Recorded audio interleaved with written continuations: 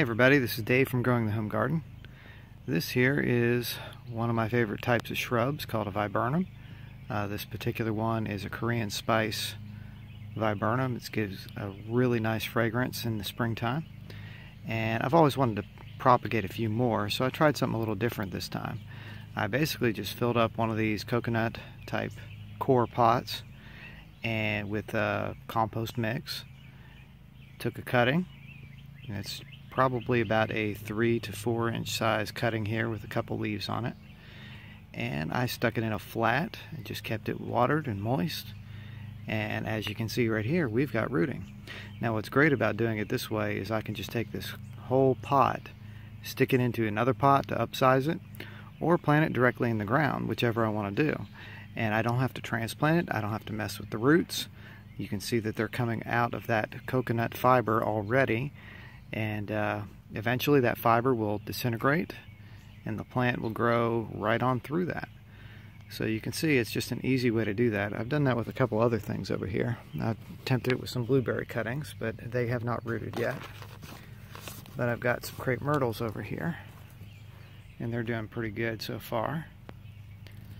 I don't see any roots coming on that one yet, but I suspect there probably are some roots already started on the interior portion of that pot. Let me show you this one. This cutting has come along a little bit further.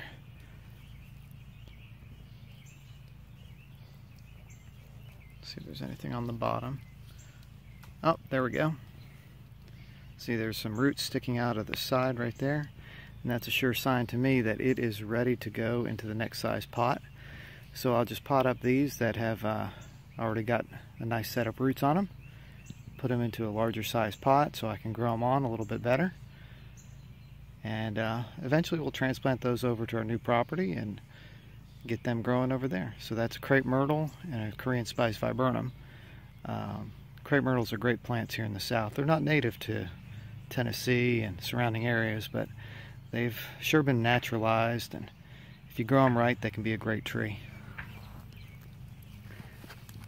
So, and as you can see, not all cuttings work out.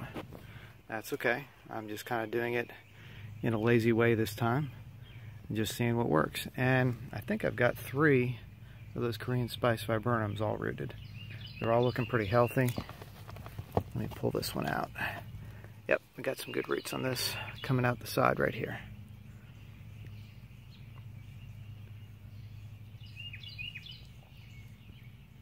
And you can find these kind of pots pretty much any garden supply type place. You can order them online, or even go with an alternative. You might be able to do peat pots with that, or cow pots or something like that. So lots of options to do it this way. This is just kind of an easy way to do it, as long as you can maintain the watering.